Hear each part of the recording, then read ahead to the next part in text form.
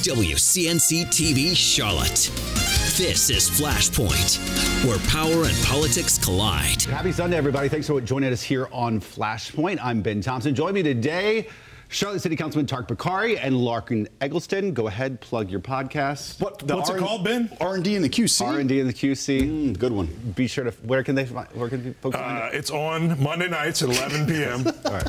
That's how podcasts work. There you go. Gentlemen, thank you both for coming. We appreciate it. All right, first up, some serious news. This week, CMPD dealing with yet another deadly police-involved shooting. CMPD responded to reports of a man with a gun at the Burger King on Beatties Ford Road near I-85. Now, they say Danquiors Franklin would not put down the gun when he was asked to, so they felt threatened, ultimately shooting and killing him. However, witnesses who were there at the Burger King at the time, they're telling a different story. Drop your weapon, drop your weapon.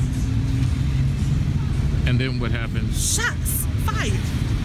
Only thing you see is this man drop. Now, just days after the shooting, CMPD Chief Kurt Putney met with the community. Hundreds packed the old sanctuary of Friendship Missionary Baptist Church looking for answers. Right now, like I said, it's too easy to kill, for a policeman to kill another human being and get off on it. There's no reason why an unarmed man in any situation, oftentimes there's no reason why an armed man has to be shot in the head. Of course, the investigation is ongoing. That officer is on paid leave as we speak. Gentlemen, as two leaders here in our community, I just want to get first your initial reactions. Larkin, I'll start with you. Yeah, I mean, it's a tragedy anytime somebody in our community loses their life, and we don't have all of the details, all of the facts yet. And I think the main ask, at least from me and I think from others on council, is that people not jump to conclusions. I think this is such a charged issue. Anytime something like this happens, that people kind of run to their corners and stake out their narrative. We don't know exactly what happened yet, but at the end of the day, it's a tragedy when somebody loses their life in this community. Yeah, I totally agree. I think you know, and it's a tragedy on multiple fronts. It's a tragedy for that gentleman's family and friends. It's a tragedy for a 20-plus year veteran of CMPD who had to shoot and kill someone. So there isn't anyone who should look at this and think anything other than the fact that what a terrible loss for our community. And we just need to wait the process out. And while we will continue to hold our officers accountable and through the normal process that's there, the community needs to know, you know, no matter how you feel about it, if you have a weapon and you are instructed by an officer to put it down, you need to put it down. Of course, things have never been the same in the city since after the Keith Scott shooting several years ago after the riot. Then that led to the riots. What can be done going forward to make sure this dialogue is more productive and more positive? I honestly don't know what we can do to change the dialogue. I mean, I think the police department has continued to attempt to build trust in the community. I think. Do you think we're in a better place than we were a few years ago?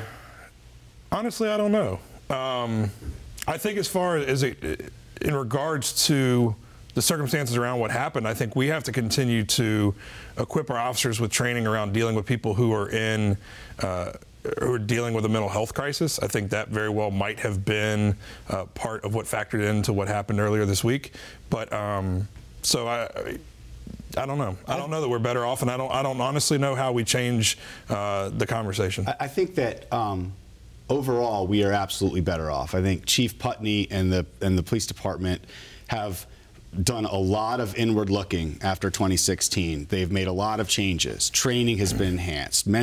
Our approach to mental health has been enhanced. And the chief has gone over and above with his Bridge series and going out and having conversations in the community. I don't think inside CMPD everything hasn't been done that could have been done. I think in the community, in some of those areas that we also need to step to the table, I think there's a lot more work to be done there. You know, I do think a lot of work has gone in, both on the community side and the police side, to try to build trust. I think there are also big camps of people who are always going to assume that the police officer was right, and there's a big camp of people who are always going to assume that the police officer was in the wrong. Obviously, it's always going to be far more complicated than just right or wrong. Let me go to something that one of your colleagues said. Braxton Winston on the scene just minutes after this happened this past Monday. He was talking with both police and witnesses.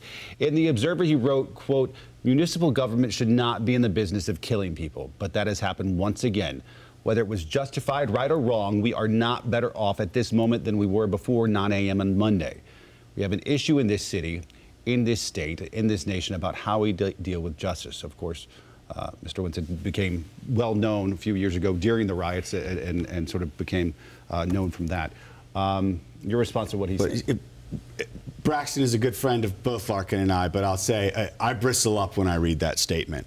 Not because I don't believe the underlying factor of what's said. When I see municipal government shouldn't be in the business of killing people, I mean, no one's in the business of killing people. A 20-year veteran CMPD officer didn't wake up thinking, who am I going to kill today?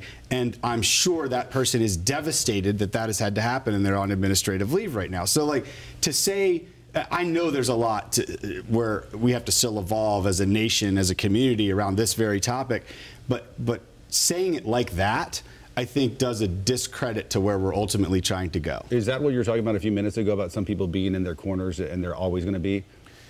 Yeah, I mean, I think he's spot on when he says we're not better off than we were at 9 a.m. on Monday morning. We're never better off when somebody in our community loses their life. I do think that that's certainly not how I would have phrased that statement. Clearly, no officer went on this call. We received multiple 911 calls to this address because of issues with the gentleman in question, and clearly no officer went to that call with the objective of taking someone's life. And it's unfortunate it ended that way. Specifically, what's the rules? Because the rules have changed as far as body cam. A judge has to sign off on the release of body cam video now per relatively recent state law, I think in the last 2 years or so. So we are not in control of that timeline, but that's what has to take place before it can be released to the public. All right, let's switch gears for a second to the ICE raids that we've talked about a lot over the last few weeks. Strong words at this week's City Council meeting from both sides on the immigration debate. We've been telling you for months now about the surge in ICE raids and undocumented immigrant arrests. Many activists demand City Council to do more to support the affected families. Others call for the sheriff to reinstate, of course, you know it, the 287G program, and once again work with immigration officials. Raids disrupt a child's ability to live in a safe, stable, and nurturing relationship and environment and have negative effects on children. As a woman and a mom of 2 girls, I want ICE removing those people from our streets. No decision actually made there. Mayor Lyle's Immigration Committee continues to work through this issue. So what I'd say is, I think we all agree this is another very tough topic that we are in the middle of a heated national debate on.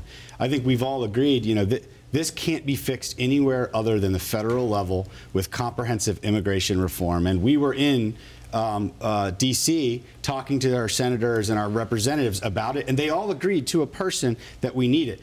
I think that the real thing that people are starting to realize on both sides of this debate locally is we are not better off for having made a point in removing 287G. Right now, if 287G was still in place, it wouldn't be any different in where the national dialogue and discourse is on this, and ICE would still be doing their jobs primarily in the jails, not in the streets. It doesn't matter why they're in the streets now. It matters the fact that that's where it is, and this is the elevated level of energy that's in the community right now. But others would say that Charlotte and Mecklenburg County went perfectly fine for many years without the 287G program, and most cities and counties across the country do just fine without it. There's now a bill in the state legislature that will seek to compel all sheriff's departments in North Carolina to adopt 287G or potentially face fines for not doing so. Where that goes, we don't know. But you know, better off with or with 287G? I don't know that it's that binary. I don't know that it's that simple to say that. I think there are pros to the decision that the sheriff made. Obviously, it has also created negative impacts in the way that ICE is now doing their work in our community differently than they used to. I don't know any pro. I can't think of a single pro. When I think about it, I see they were doing their job. The justification for removing it was immigrants and undocumented folks in our community don't feel safe with this program. Well, they sure don't feel any safer now that ICE is now having to do their job, or being vindictive and doing it. It doesn't matter. They're doing it in the streets now, not in the jails. Whether you call it a pro or not, Tarek often advocates, and I agree, that governmental bodies should do their work and not be swerving into other people's lanes. And so in this case, I would argue that federal immigration enforcement is not the job of the Mecklenburg County Sheriff's Department. And so he has gotten back into the lane of what his work is and out of the lane of the federal law enforcement. And so in that regard, I think that it makes more sense for him to focus on the things that are part of his scope of work. And not 287G. All right, Flashpoint, more Flashpoint after this.